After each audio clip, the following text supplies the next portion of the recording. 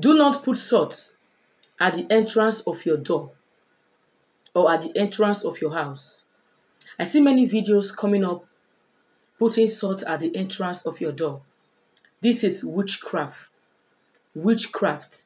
This is diabolical. This attracts the devil. This is a property of the devil. And by so doing, you are bringing problems to your life. If you think I'm joking, keep on doing this and see what will happen to you negatively.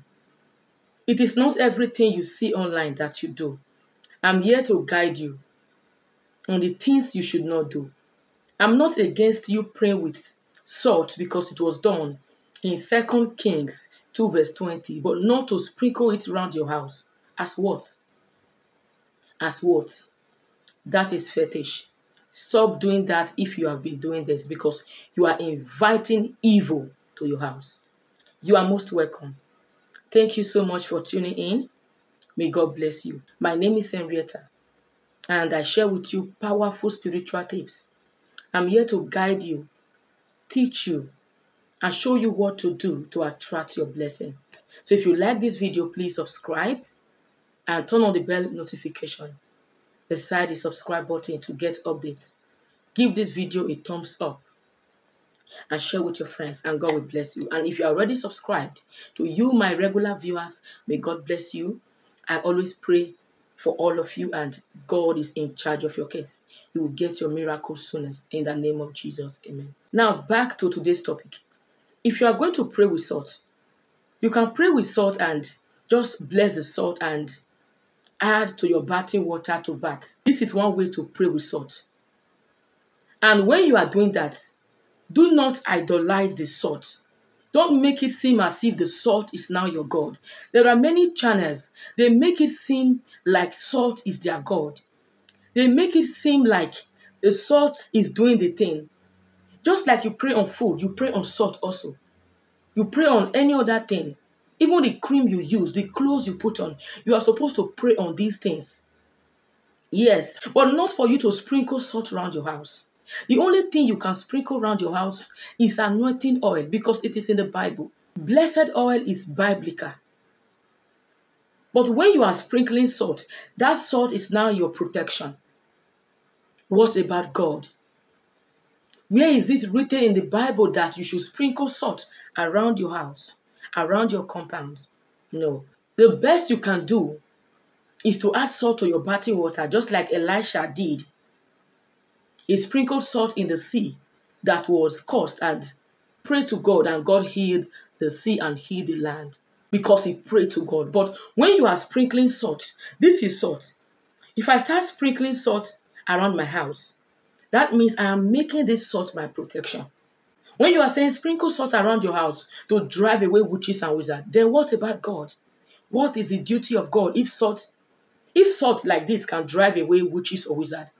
If salt can bring you money and bring you blessing, then why serving God? Why not just serve salt?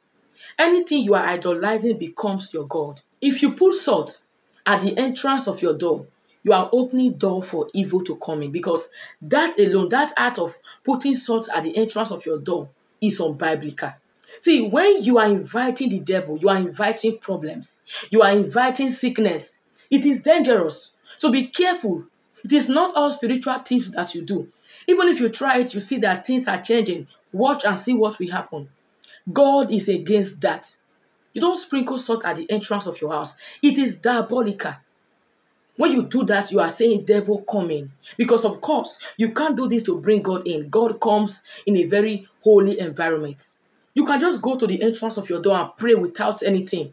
Oh Lord, I pray on this entrance of my door in the name of Jesus. And moreover, when you are praying or sprinkling anything evil at the entrance of your door, you are not pursuing evil. You can't pursue witches or wizards, because witches or wizards don't come in through the entrance of your door.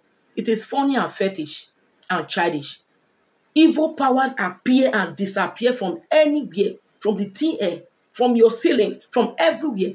The devil does not need a door to come in. The devil does not come physically. So what are you putting the salt at the entrance of your door for? Is the devil going to come in through your door and knock, knock, knock, I am the devil? These are funny things.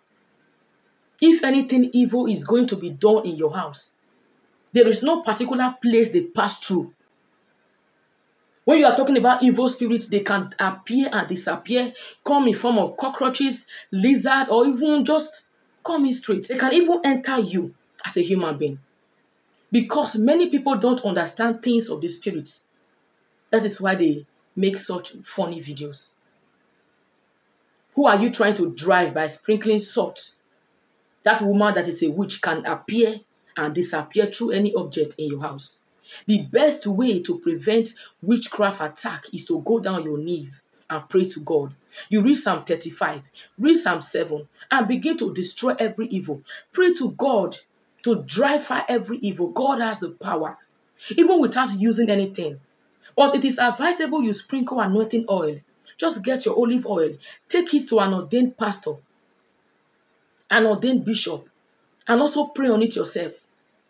Oil is biblical because even in the Bible, God said, when you are sick, go to the elders. Let them anoint you and pray for you. It is biblical, of course.